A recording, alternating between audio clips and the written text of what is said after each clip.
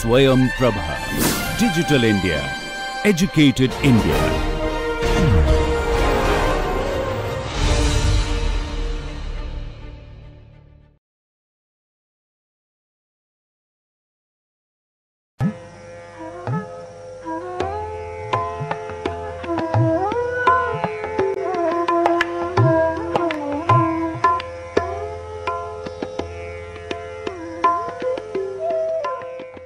These two lectures, this one and the next one, we are going to talk about very important topic, that is building smart villages and smart cities.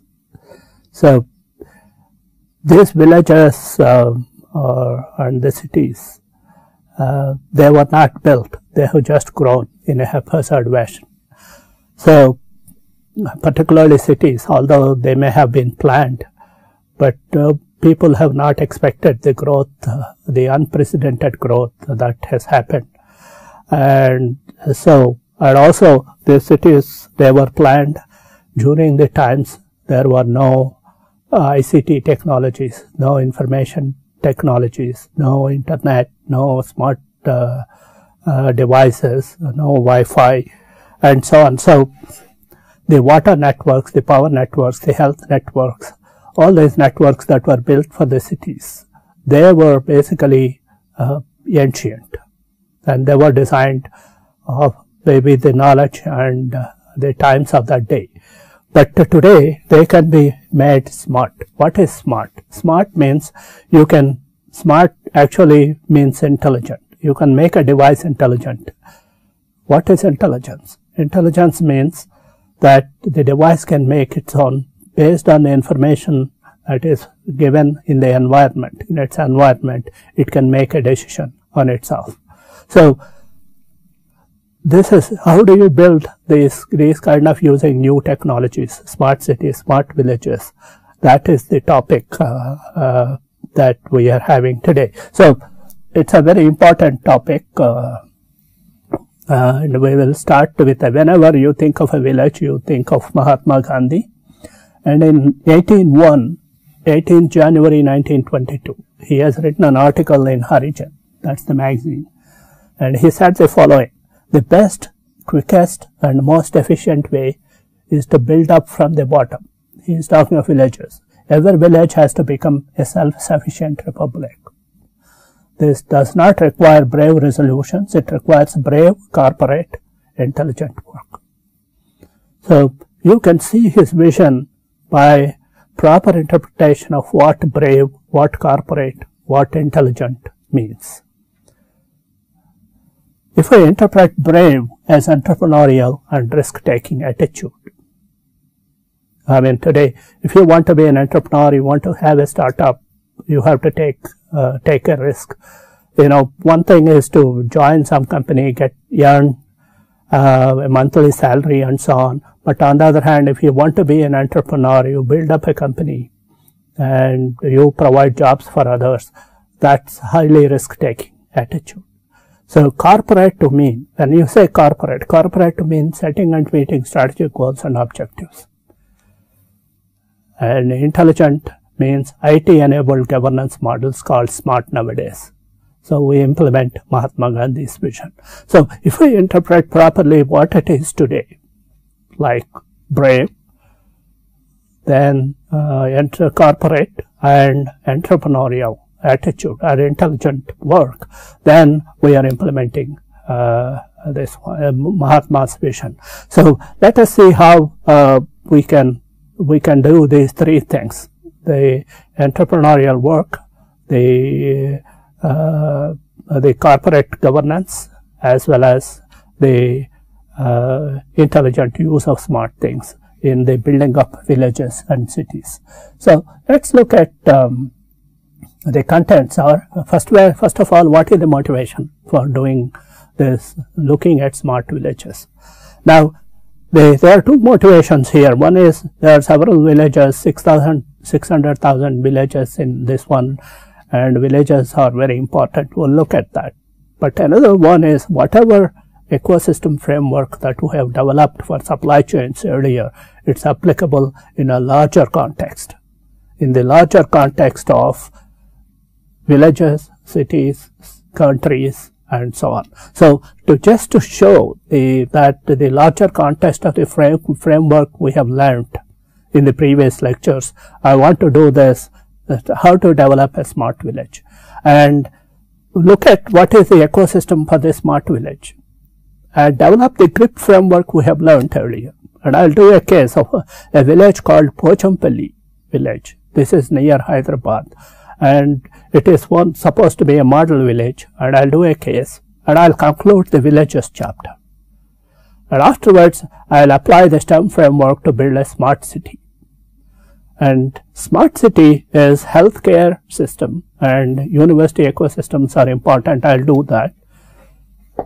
And the others can be done in a similar fashion, and finally end up this 2-hour lecture with a third service revolution and what it should be.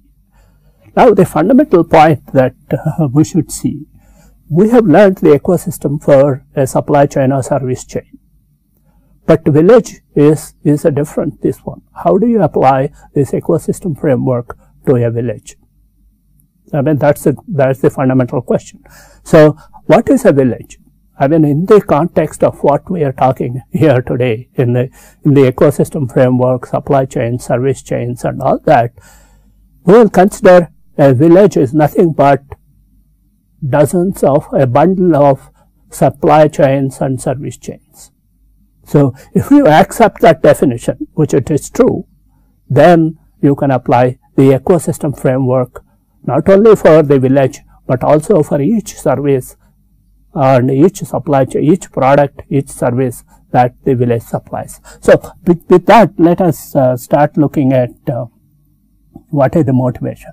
The motivation is India has 610 districts, and 200 of them are considered to be backward, and 600,000 villages with 125 villages which are backward. This comes to, and about 800 million people in India live in villages, and at least half of them are below 25 years. So, this is called demographic dividend, and we have to provide all the kinds of facilities. One thing is to move all of them to the cities, where then crowd them in the cities. But on the other hand, it is very important to create these facilities in the villages, so that they are happy in the villages, they keep living there, but getting the same kind of facilities and same conveniences. The government is taking responsibility for uplifting the rural and economically poorer regions, and there is a lot of public spending to improve the infrastructure, water, sanitation, education, and all the other things. So, basically today the rural development is the government's responsibility. And however, these efforts are disparate, fragmented, and piecemeal. Not much improvement has been achieved in most of the villages. Now, there is what is called Panchayati Raj. In other words, each village has a Panchayati board, and this is more political than professional. So, basically, they try to do some improvements in the village, but it's not strategic. In other words, there is no plan, there is no growth plans, and so on. And there is a need for designing and building smart villages which are independent in providing welfare services and employment at all, well connected to the rest of the world. One should understand what Mahatma's vision is. It should be corporate.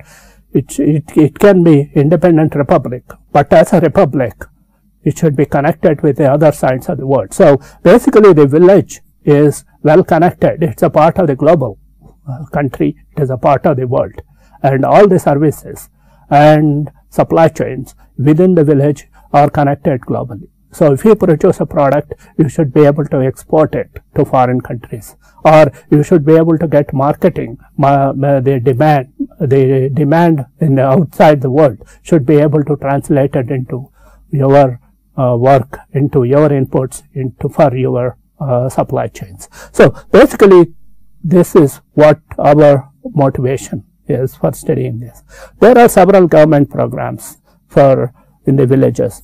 There are programs in agriculture.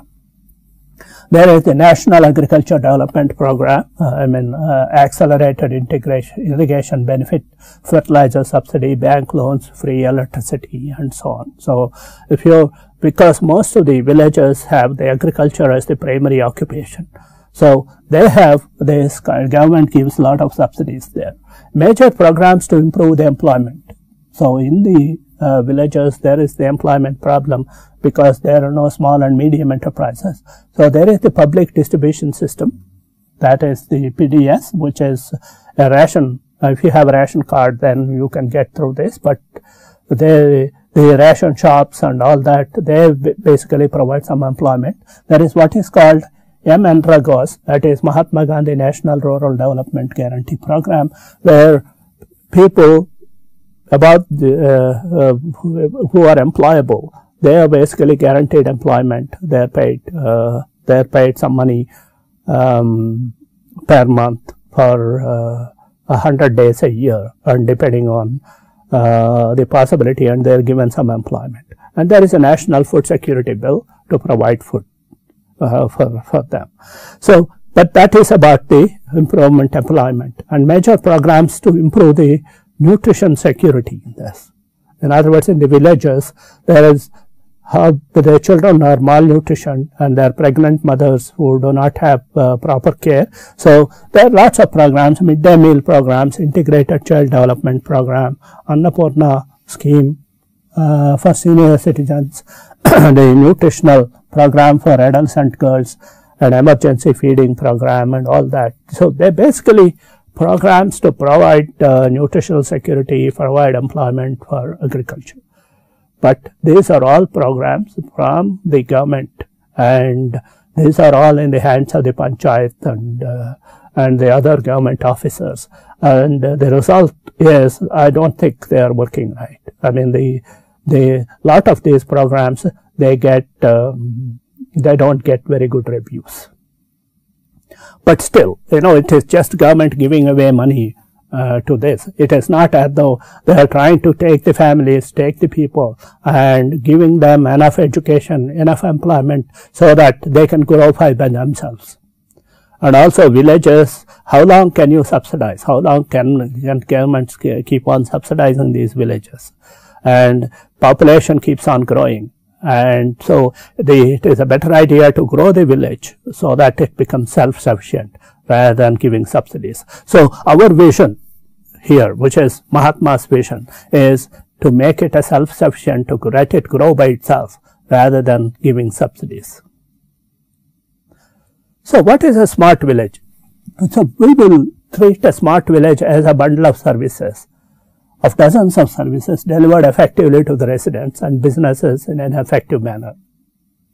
So we'll see what these services are. They're water, power, there's nothing new here. And these services could be location specific, depending on the demography of the village and occupation of the residents. So this basically is an important factor. We looked at the investment climate of a country, and the investment climate of a state in India, any of these 28 states in India. But it's possible to take that investment climate concept to a village. So let's do that. Before doing these services such as power, water, buildings, homes, retail, healthcare, etc. were built several decades ago, if they're all they're built. These are basically the village, this one are thatches, they are like slums, and new designs, technologies and management models should be used to upgrade the existing ones and build the new ones. This requires standardization, use of IT and sensor networks. So it requires strategy, integrated planning, and above all monitoring and execution of the activities using appropriate governance models. So whatever we have learned for the supply chains, we are going to apply it here. So we are going to develop a governance model and so on, and compare it with the panchayat model that we have here. So we use the following things. We have developed when we developed the supply chain ecosystem framework, we mentioned there are 5 STEM forces. Usually people talk of STEM forces, STEM, but with a different interpretation. We have term here, science. S stands for science, which is science research that generates new and improved products, and new technologies, that is T stands for technologies, that is internet, search, solar energies and so on. And new engineering materials and designs come out every day, that is E stands for engineering. R stands for regulations, which is institutions including government and social institutions play a very important role in service chains. Regulations and policies with regard to infrastructure, climate change, immigration, trade, outsourcing require attention. In the village context, regulations regarding the agriculture, regulations regarding SME industries, regarding the climate change, they basically require attention. And new management techniques like business models such as outsourcing, self-direct supply chains and so on. These are the management techniques. We have to see what are these management techniques for the particular village. Is it possible to apply some of these to the village? Now, for example, telemedicine. Villages may not have hospitals and all that, but telemedicine is one of the possibilities where villages can be used for this one. And similarly, e-retail through kiosks and post offices. So there are several things that the villagers can use in these forces. So let us try and apply all these term framework force, 5 forces to this village. So first thing we will do is to map the village ecosystem. What is the ecosystem of the village? Of course, we have the supply chains or service chains. We have the resources, institutions and delivery service mechanisms. That's the general ecosystem. And we have to, these 3 define the ecosystem. Now, what is the ecosystem? If there is lot of land and there is water and the land is fertile, then in other words, you have land resources and you have delivery well connected to this one through canals and so on, and the institutions, the social groups permit, then you have agriculture based ecosystem. But on the other hand, if you have say mines or coal, this one, that is the resource here, coal mines here, then you will have a different delivery mechanisms working here. On the other hand, if you are very close by a city, then providing services to the city will become this one. So you have to have innovation, co-evolution and all that. As we saw earlier, that this requires any kind of innovation that you have. If you want to start a doll factory here, making dolls, Barbie dolls, and you want to export it to United States, then do you have all the resources? Does your government permit? Do you have the delivery mechanisms, all the connections to do that? So let's look at each one by one. So we'll map the investment climate of a village is the policy, resources, infrastructure, institutional and behavior environment that influences the returns and risks of the investment. The investment climate differs depending on the significant occupation and its natural resources. The primary occupation of the village can be farming, it can be aquaculture, it can be working for industries such as apparel, leather goods or toys. So you can see what is the kind of village that you're talking of. The village can be a tourist location. For example, if you are near Taj Mahal, near Agra, or you are a pilgrimage center, like if you are close to Tirupati, or a place of historical importance, then etc. Mines, forests, ocean shores or river banks can be part of the natural environments of the village. So depending on what your environment is, you should be able to define both the services that you require for the village and also the kind of industries you can start and how do you basically have the delivery mechanisms and so on. So let us map the smart village here. The smart village is that there we have these various kinds of service chains.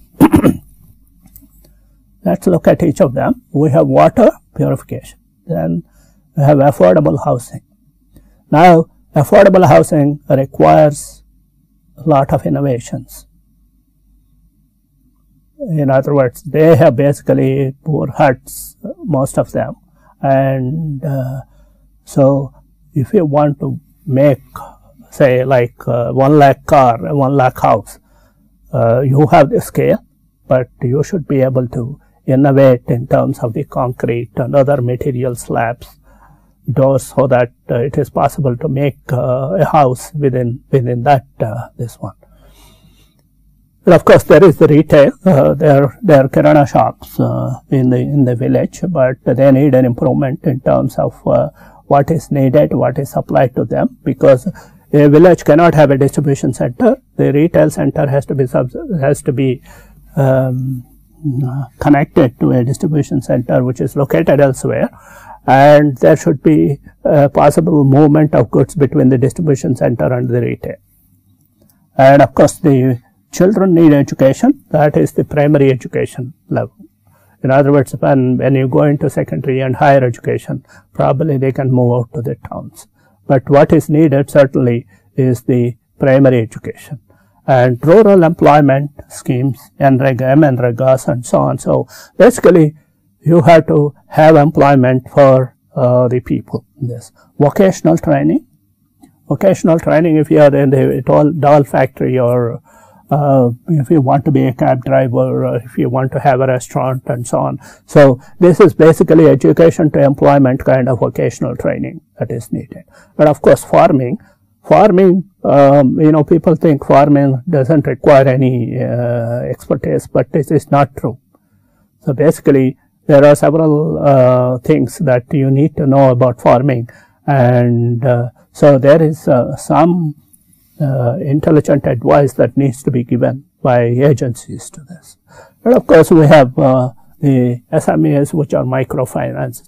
This depends on this one. So basically, depending on the village investment climate, you have all these service chains. If you want, you can add more, which is particular to that particular village. But these are all the kinds of service chains. Now, the institutions are the government has these institutions, which are, for example, have the state governments. There are the officers of the revenue officers and the district collectors and so on. And there is the village panchayat, which is basically part of the political schemes.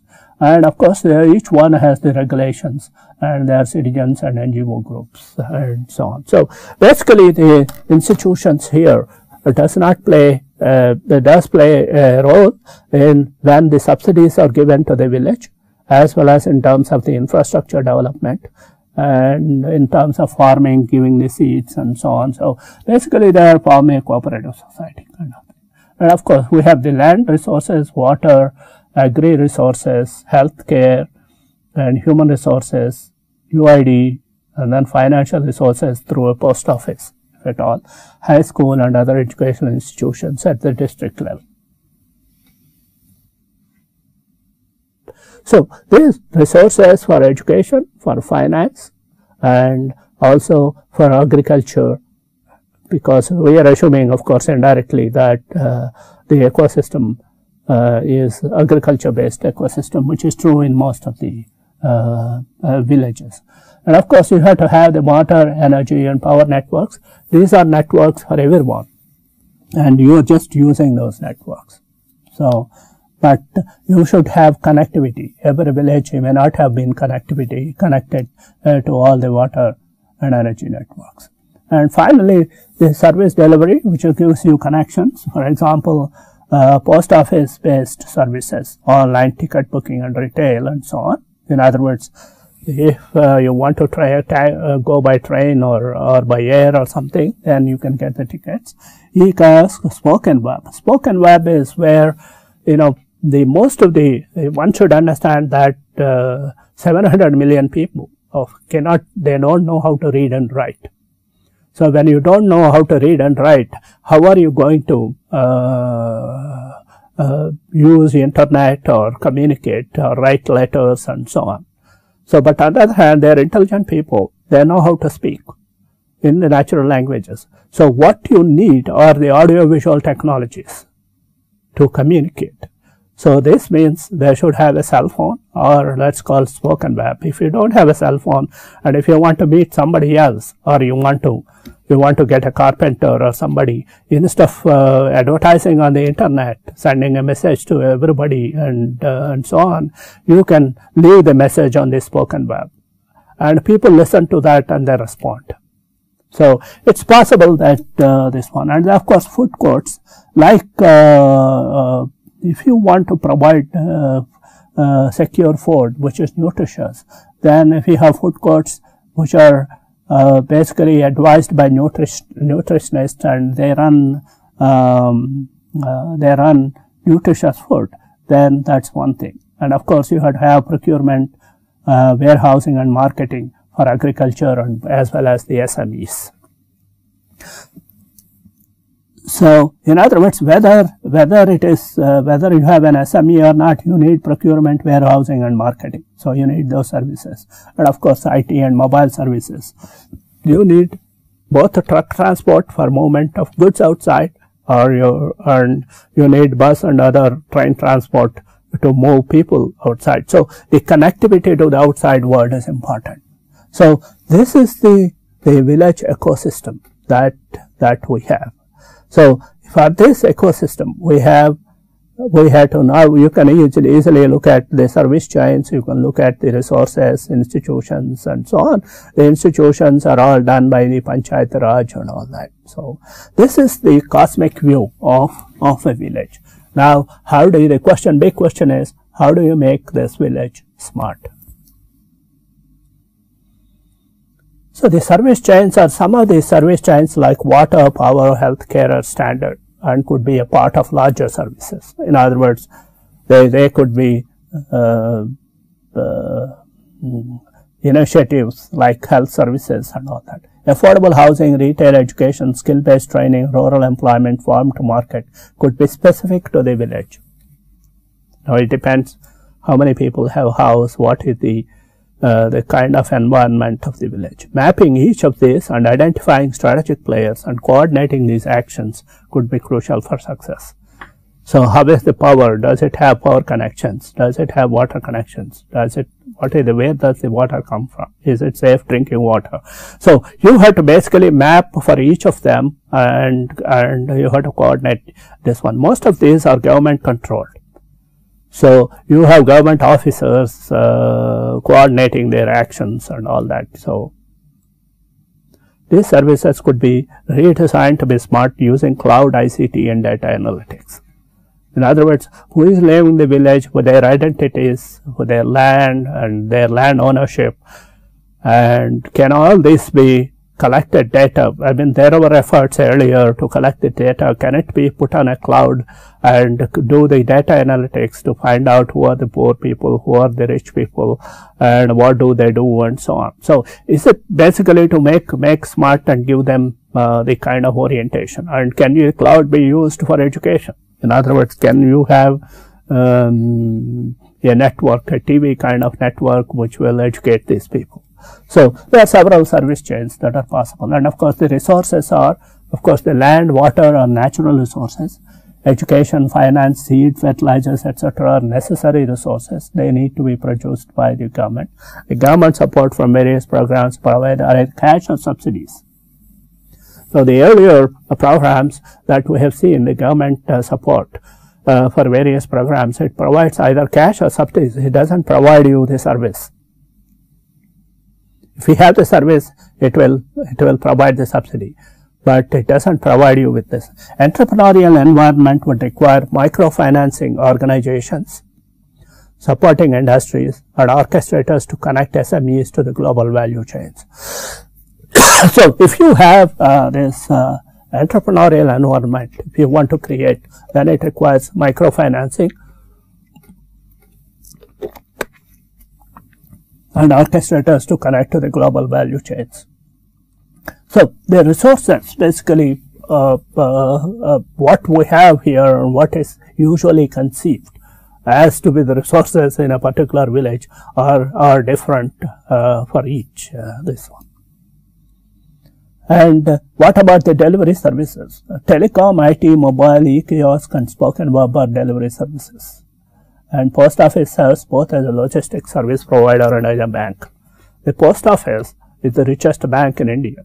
So it basically has, you can have a post office account, and it also delivers the parcels as well as the letters. So now the post office can also act as a since it has an internet connection and all that, it can also act as a service provider for reservations and all that.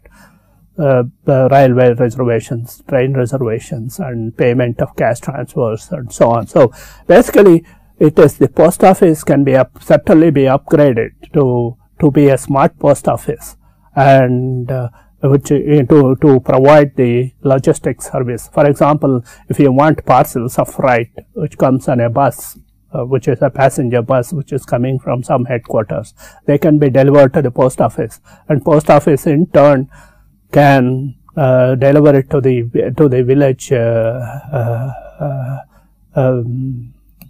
villager, and then collect the money from him and pass it on back. So it acts as basically somebody who is as a middleman in this, as an intermediary, as a digital intermediary in between the various businesses. Food court supplying nutritious food is essential for countering malnutrition. Now here, one thing is you provide the subsidies and so on, but the cooked food or prepared food in safe packaging, packets, supplying that is essential for this. And warehousing and marketing services as relevant or needed both for agriculture and SME oriented environments. So it's important to have both the warehousing and this one. Of course, these can be shared services. In other words, you need not have to have a warehouse for each village, but depending, a group of villages can have a warehouse. And similarly, a group of villages can have a wellness center. A group of villages can have marketing services. But as long as they are reachable, either by phone or by personally, then they are okay. So that's about the delivery services that we have. And connectivity to the external world, of course, is important. That is through either trains, buses, and so on. And of course, the institutions, the village panchayat, state and central governments are the regulators and providers of basic services. So, but we're going to see that the governance model that we are going to suggest is going to be much different from the existing governance model. So that's one of the fundamental changes that needs to happen. And NGOs, social groups organize healthcare and food security programs in the villages. I mean, there are lots of these programs that come in. And the farmers are subject to APMC and other acts. There's lots of other acts that are there in the villages. For example, the farmers cannot directly sell to the retailers and so on. They have to sell through the mandi and so on. And similarly, if you are a small and medium scale enterprise, then you are subject to those particular laws. You have to be a registered company, and if you want to export, then you should follow the export regulations. You should if it is food export, then you should follow the hygiene and other issues. And if it is dal export, then if you are using paint, then the paint has to be followed. So there are several rules and regulations that for each of these industries, and people have to follow those. So formulate growth strategies for the village. Formulate growth strategies for the village to make it self-sufficient, taking into account the investment climate and protecting native occupation and heritage of the village. So this is, and if a village is a tourist location, then supposing we are talking of a tourist location where it is nearby Tirupati or nearby Taj Mahal or nearby very, very famous tourist locations. The growth strategy should be towards construction of restaurants and hotels, development of transportation services like cabs or buses, and vocational training to act as guides, security, and working as chefs in restaurants, or kirana shops selling unique products made in the village. In other words, like dolls, if it is this one, pharmacies and hospital services in a mobile van, etc. So basically, you can think of services which are useful nearby, and that can be your occupation. And the residents can be trained in providing these services, and the funding agencies, microfinance institutions or NGOs can be approached. So basically, once there is the growth plan for the village, and the village, you have to finance these activities, and also you require industry support, and you require NGOs depending on whatever activity you want to do. If you want to have food courts, then you can certainly approach institutions. If you want to start an entrepreneurial center, startup, then you can approach the microfinance institutions and so on. So that's the formulate growth strategies for the village. Of course, we have the GRIP framework. In other words, now having formulated a village, this one, then you need to apply the performance, the risks that are possible, and what are the kinds of innovations that this one, and also what is the governance model. How do you measure the performance of a village? So measure the performance of individual services and the village. I mean, individual services you can measure if it is water, power, and so on, by the continuity, by the quality of delivery, and so on. So, but when you are talking a village is a bundle of services, how do you do it? For each service, the metrics such as timeliness, reliability, accessibility, user satisfaction, innovation in services, etc. are measured. So you can measure these things for each service. That's easy. Village performance depends on the effectiveness of the individual services rendered, vocational training, its impact on betterment of skill development and employment, new innovations improving welfare, increase in connectivity to outside markets, growth in trade and per capita income. All the components of balanced scorecard must ultimately meet the objectives of the smart village, which are to improve the utility services, investment climate, enhance, promote economic development. So there is what is called a balanced scorecard, which is used in management literature for the performance measurement. We have mapped the village, village performance measurement using a balanced scorecard. I'll present that now. So balanced scorecard has 4 different activities. The first one is learning, and the first one is customer perspective. That is reliable service, connectivity with outside world, improve service quality, skill development, etc. And the second one is the financial accountability for this one. And that is attract business funding, integrate SMEs into global value chain, promote business mix. The third one is internal processes, upgrade utility services, standardize processes, improve supply chain connectivity, growth-oriented strategy formulation, and so on. And learning and growth, this is the future, enhance primary education, provide vocational training, provide employment opportunities, encourage entrepreneurship. So basically, balanced scorecard has customer, finance, internal processes, and learning and growth. That is, which is the kind of a future, learning for the future. Now, all these things should lead to the aims for this village. So we have given for each of them whatever it means for the village, and enhance living conditions. That's one of the strategic themes. Improve investment climate. That is another strategic theme. Enhance job security and promote entrepreneurship and connectivity with other villages and cities. So if these are our primary objective strategy themes, how is our performance in all this contributing to that? That is ultimately the performance, this one, that will come out. So the balance scorecard actually is a good device, good methodology that can be used, particularly when you are talking of bundle of services like we are dealing with here. And of course, there are several innovations. For example, audio visual interfaces for all applications. That's because, as I mentioned, most people cannot read and write, so you require either they can speak and they are intelligent and they can respond. So you require audio visual interfaces. Local language support. This is one thing. There are 18 languages in India, and the local people, the villagers, they are educated only in the local. This one. So it cannot be English or any other national language like Hindi.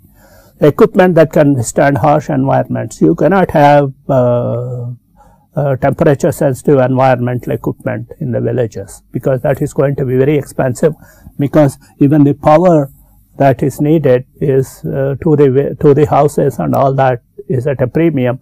So you cannot have this equipment. That is low cost medical devices. That is the kind of thing that the GE has developed. Low cost housing. How do you develop low cost housing? Processed food and food courts with hygienic and affordable nutritious food. Investment climate based on innovations. So investment climate based innovations. So you want to innovate only those things that are applicable here. I don't want to have a 3D printing innovation to the village. What do I do with it? So this is the kind of thing that is needed. So if you look at the innovations, I think it's a big challenge to find out these innovations and develop that village. So there are a lot of risks. Of course, failures in the supply chain due to lack of communication and management expertise. That's very common. Weak infrastructure, resultant operational inefficiencies, availability of resources from government and other FIIs due to lack of confidence, and inertia in adopting anything new due to lack of awareness and education among the villages. So there is a lot of inertia. There's exploitation by political parties, corruption, and mismanagement of funds. So once the funds have to come and so on, so there is a lot of mismanagement. So we looked at the GRIP framework here, and what is the governance model? The governance model is the following. So you have the manager utilities. So we looked at the village. So for example, you have water, power, affordable housing, and transportation, and so on. For example, if you look at water, power, transportation, then these are basically the utilities which are controlled by the central agencies or the state agencies, and affordable housing, and they basically you need to have somebody who can handle those. There is healthcare, education, retail, and waste disposal.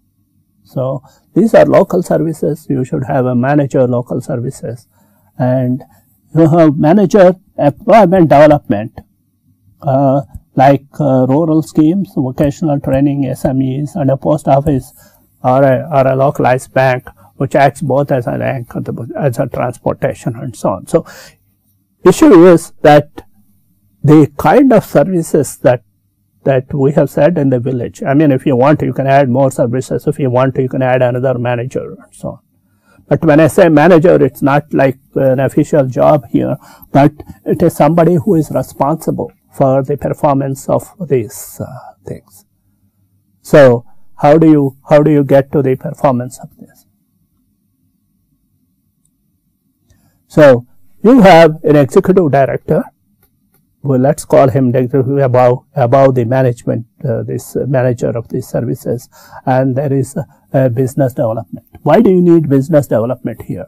That's because if you want to develop SMEs and connect them to microfinance organizations, connect them to venture capital fundings, and if you have the SMEs which are connected to the global value chains, maybe make them a part of the global value chains, then how do you do that? So to do those things, you need to have a business development division. So these kind of things can be shared across villages. You need not have to be the same business development. But what I'm saying here is, these are not employment opportunities, but you should have, the village should consider this particular thing. And it should not be like ad hoc, somebody comes and then this one. It should be a strategic plan that goes on. But then what happens to the current Vijayat Panchayati board and all that? So you have an advisory board. You have the advisory board with government representatives, with industry CEOs who are there in this, and with funding agencies and the village panchayat. So this is like, this is really Mahatma's vision here. This is like the corporate board, and here is the CEO.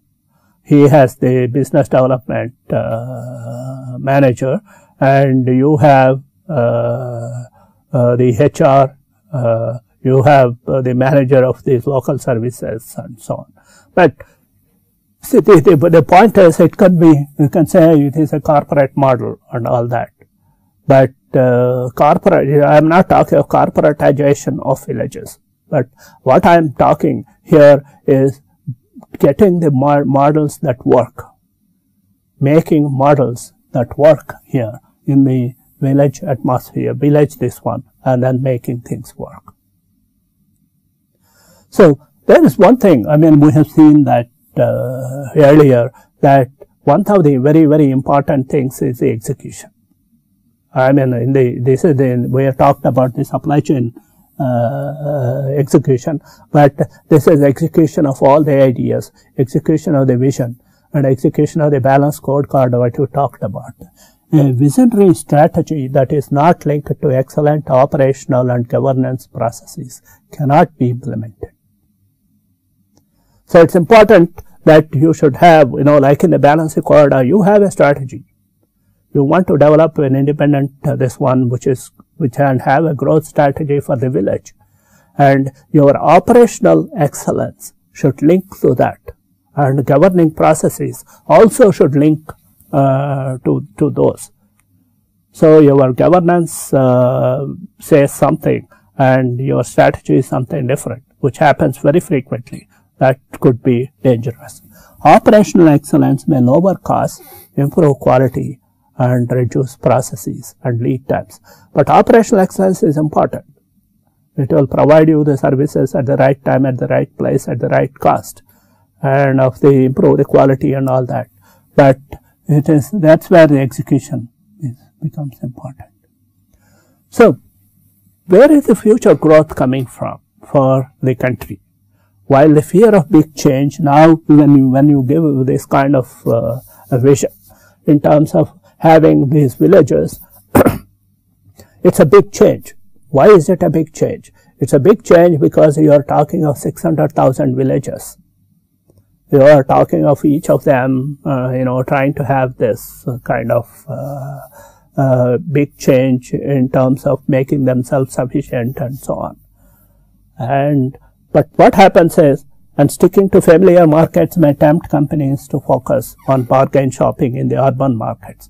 What are companies doing now? They concentrate on urban markets. Why are they concentrating on urban markets? Because they have people who are middle class, upper middle class, and they can sell whatever they are producing today, and they have the infrastructure, and it's easy to do whatever you are doing to sell this. But if you want to do this and then sell in this one, you have to develop products which are low cost. You have to deliver the products where the infrastructure is weak, and so on. So basically, the companies need to go from urban to rural markets. So, and building a position in the growing village markets will provide important sources future growth to this one. Although it is a tough job, but if you start developing the villages as smart villages markets, then companies will go there because they provide important sources of future growth for many industries. There are several industries where the villages provide this one. For example, in the energy area, the solar energy is one of the very important things that you can see that is happening in the this one. And similarly, the food industries, food processing industries. So you can have at various districts in a fertile land area, you can have various food processing industries, make them big. Several other industries which are possible, which does not require this one. Lot of IT companies can go there and start this. So there are several of these companies that can go, the growth can come, and so on. So, I mean, having done this, what we had to do is to look at a particular example. In other words, so far what we have been doing is to do a sort of an abstract setting of a village, which is possible, which is good. We are trying to be as close to reality as possible, but still our aims are big. Now, is it possible to do it at all in the real world? That's the question we are going to look at in the Pochampalli village in our next lecture. Thank you.